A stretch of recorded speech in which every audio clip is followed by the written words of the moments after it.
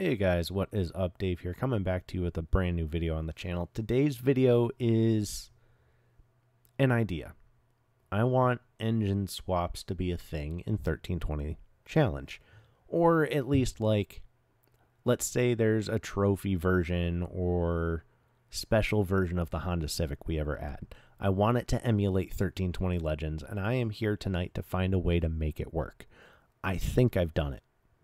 So, in 1320 Legends, one of the most popular head-to-head cars to race was the Honda Civic Si hatchback, the 98. You could also put a K20. You could swap the K24 into it.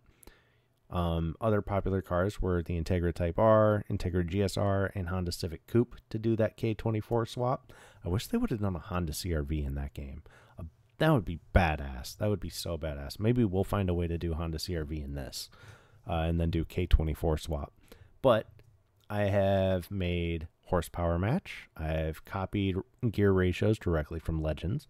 I made the wheels match, made them a little bit smaller because very popular in Legends to run 17-inch wheels. And I even made the weight match, the curb weight. So I Googled the curb weight of a Honda Civic Si in 1998.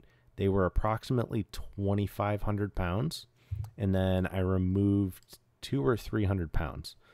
I forget what I set the weight to, but I'm not going to check right now. So I also set the rev limit and the red line to be equal to what the K24 is. So if we go in, you can see it says 842. Yes, for you people who remember Legends, there was an 845 setup. It was slower because weight played a big role in 1320 Legends. So, but as you can see, matches up on the dyno. We got the boost controller set to the 42 PSI. Got my gear ratios set up pretty well. We're actually gonna change final drive here. But everything is pretty well set up. Wheels and everything are emulated. I am aiming for a 6999. That is the goal. And so far I'm running like 7.0s. I'm very close. This will probably run a 6.9 as long as I don't bung up the shifts. Oh, that's gonna... If I hadn't... I bunged up a shift. Oh my god. You couldn't get any closer. That was a 7.0. You couldn't get closer. Oh, and it didn't help I had engine damage. Let's refill the NOS. Don't pay attention to that money amount. It was, this is a developer account. Expect things to be wonky, aka like a K24 Honda Civic. So, let's try again here. Should be able to get this ET. I always shift second early. I even had that problem in Legends, so that's nothing new. There it is. Oh my god. I actually might have made the car a little too light. Because if it's possible to hit 6.9s that easily, the car is definitely too light, or the wheels are probably slightly incorrect. But that's all something that tuning could take advantage of as we like edit numbers on the database side, if we ever added this into the game. Which I really would like to. I want to do like premium versions of the stock cars. So like a premium version of the Honda Civic would be sick.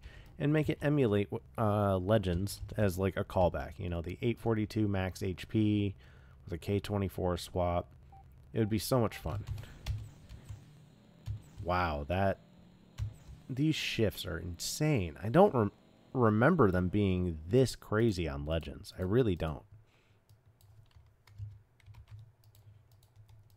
Let's see. Get rid of the repairs here. Fill the NOS. Go back in. We did get our 6.98, but I want to, like, you know, 2 to make it true, right? And you really couldn't full rev this, which is a very popular way to race in Challenge. And I think it would be cool if we brought wheel sizes to the game as well. There we go. Yeah, that would have been like #1 leaderboard in 1320 Legends. There were some of us getting like 6.94s maybe. But overall, let's mess with the clutch a little bit. Overall, I should make the car a little bit heavier if we did ever add this to the game. But the fact we got here is freaking awesome. And it shows how similar the racing code is on Legends versus Challenge. Really well, actually. But it's very difficult to shift this thing. And, you know, if it was added as is right now, there'd be people in the 6.8s 100% on the game with this car. So, I mean, it definitely needs some tweaking. It should, like, barely 6.9.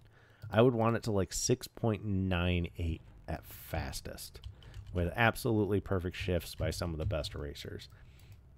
I feel like that would be perfect. Maybe 6.87 or 6.97. There were some people in Legends who did hit 6.899s with these. No joke. It was very rare, and they were probably glitching. But, like, it was there. People did do it. This thing is so much fun, man. Oh, my God. I'm going to lower this to 42. There we go. You know what? I'm going to turn up the volume and just let you guys listen. And I'm going to mute myself for a couple races. Live in the nostalgia. I promise you, it's worth it.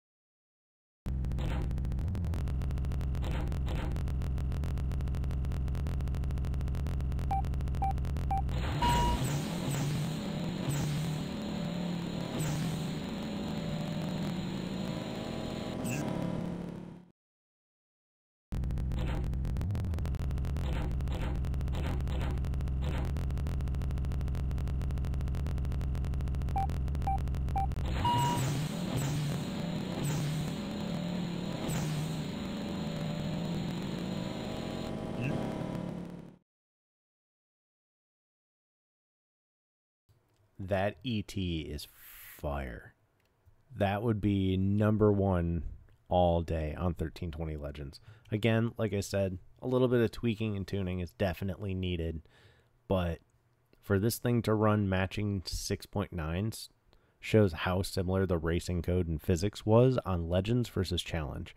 The only thing I had to change was like wheel size, which makes a lot of sense because we generally ran, I think, smaller wheels, except for a few different wheels on the game when it came to Legends. So, either way, I'd like to make this a reality in Challenge. It's a very fun car to race because these shifts are nightmarishly fast, and it's so much fun. So, I guess let's chat about it in the comments down below. Maybe I'll convince the guys in Redev to bring engine swaps or premium cars that have engine swaps, make them look visually different enough that people can't scam with them. So like sending Honda Civic hatch race with a K24 to a B series and stealing somebody's car. We'll figure it out. We'll figure out the semantics, but at least I got the stats now. We can go from there and make things different and potentially add it way later down the road. So I'll talk to you guys later. Peace out.